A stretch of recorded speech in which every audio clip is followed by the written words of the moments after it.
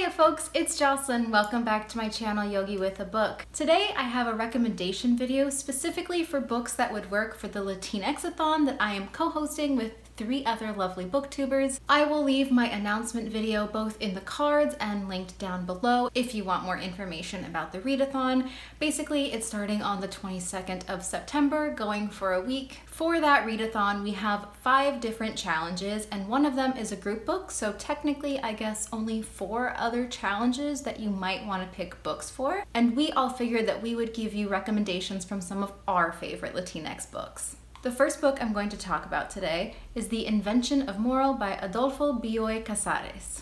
Casares was an Argentinian writer, and this is considered by many a classic work.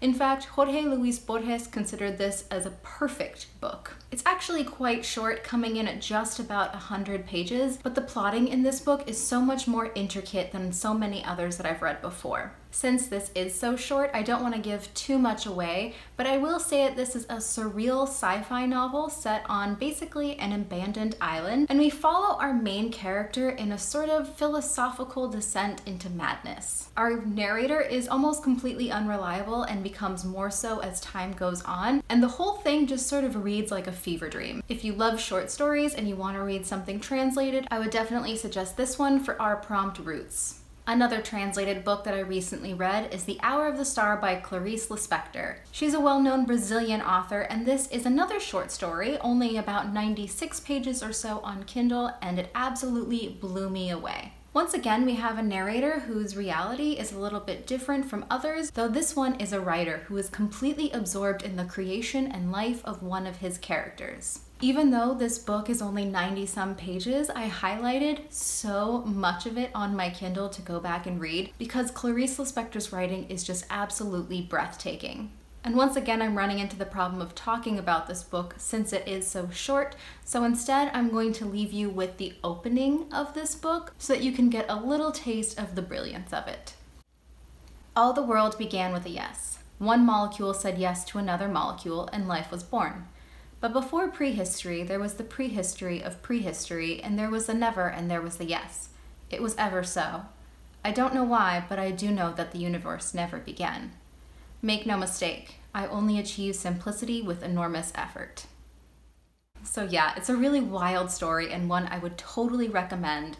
This would work both for roots and heritage. For the challenge Pride, I'm sure no one will be surprised to hear me recommend the author Anna Marie McLemore. She's one of my favorites, and I talk about her pretty constantly on this channel. She is a queer Mexican American author, and my favorite book by her is the one we'll be talking about today, which is When the Moon Was Ours. Like all of Anna Marie McLemore's books thus far, this is a YA magical realism romance book, and it's just absolutely breathtaking. This story takes place in a small town, following Miel, a girl who was found in a water tower and who has roses that grow out of her wrist, and Sam, a trans boy who creates moons for her. Their relationship is absolutely sweet. The atmosphere, I think, especially in this book, is really well done. There's a lot of spookiness, there's some pumpkin imagery, perfect for fall and this time of year. And also the chemistry between Sam and Miel is just some of my favorite. The dedication in this also made me bawl because Anna Marie McLemore's husband is also a trans man, and so this is one of her more autobiographical works in that way, and it's just so touching and beautiful and made the story even more impactful for me.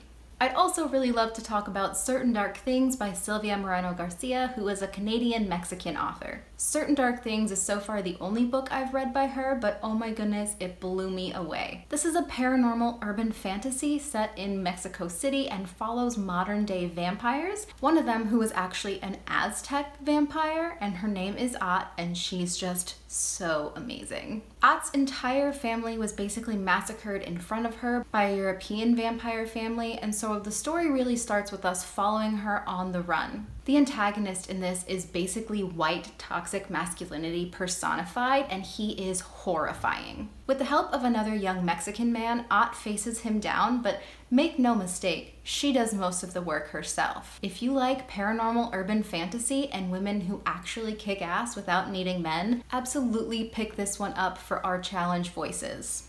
Hey, so sorry for this sort of vloggy edition, but I did have one more book that I wanted to add that I totally forgot to film earlier, and that is Love, Sugar, Magic by Ana Mariano. This is a middle grade, and it happens to use Spanish in a really interesting way. First of all, our main character Leo is not bilingual, but a lot of the people in her family do speak Spanish, so it's throughout the text continuously. But also, this book is about bruja cocineras, or like kitchen witches basically, and all of their magic is in Spanish, which I thought was really adorable. This book is just a lot of fun, especially if you like middle grade. There's obviously a lot of whimsy, there's spells gone wrong, there's our very curious protagonist Leo not wanting to be left out by the rest of her family, who she doesn't know are brujas. Leo is a Mexican American girl growing up in Texas. She has a really big family, and we get to see all of them kind of come in, and even some ghost relatives, which is really fun. It kind of gave me Coco vibes, so if you're in the mood for something light and especially easy to get through, I always feel like middle grade is a good place to go, so that's another recommendation. So there you are, 5 books I would recommend for our Latinx-A-Thon, and my co-hosts are also going to have videos going up with their recommendations. Let me know down in the comments if you are planning on picking up any of these books, and don't worry, it's not too late to participate in the readathon. And you can go ahead and check out our Twitter for more information down below. The next video I'm gonna have up for the Latinx-A-Thon is going to be my own TBR, but I'd love to chat more with you in the meantime. So that's gonna be it for me today, but I'll have another video out shortly. Bye!